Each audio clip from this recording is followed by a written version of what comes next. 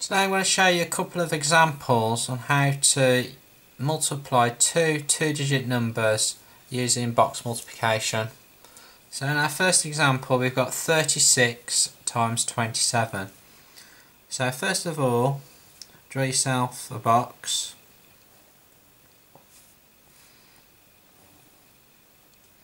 So our first number that we had is 36.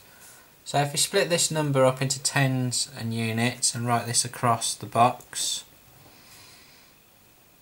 and our second number was 27, so again split this up into tens and units, so it's 20 and 7, and just put a multiplication sign in the top left hand corner just to let everybody know you're doing a multiplication. So for this box here, what we need to do is multiply the number at the top by the number on the side. So we need to do 30 times 20. A quick way to do this is to just ignore your zeros and add the zeros back on at the end. So if we do 3 times 2 is 6, and then add 2 zeros on. For this box here, we need to do 6 times 20. So again, ignore your 0 here and just do 6 times 2, which is 12, and then add the 0 back on. Next box here, we have to multiply the number at the top by the number at the side. So we do 30 times 7. So again, you can ignore the 0 here. So let's just do 3 times 7, which is 21, and then add the 0 back on. And then the final box here, we have 6 times 7, which is 42. So once you've worked out your four numbers, all we need to do next is add these numbers up.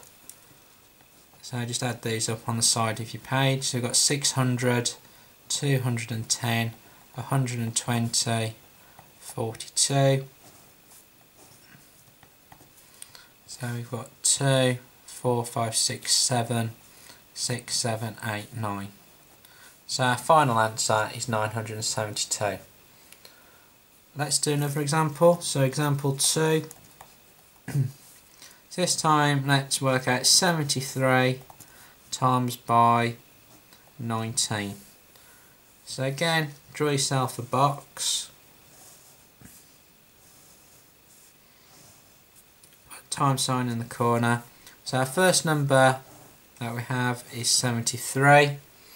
So if we write this across the top, so we've got 70 and 3. The second number is 19, so if we write this down the side, so we've got 110, which is 10, and we've got 9 units. So again, we just need to work out what these four numbers are now. So again, let's do this one. So we've got to do 70 times 10. Ignore your zeros, just do 7 times 1. 7 times 1 is 7. Covered up 2 zeros, so add these zeros back on. Next one here, we've got to do 3 times 10. I'm just going to ignore the 0 because you won't get confused then on how many zeros you're adding on. So I'm just going to do 3 times 1 is 3, and then add the 0 back on. So the next box here, I've got 70 times 9, so again, ignore your 0. 7 times 9 is 63, plus your 0. And then you've got, final box is 3 times 9, which is 27. So all you need to do now is add these four numbers up. So we've got 700, add 630, add 30, add 27.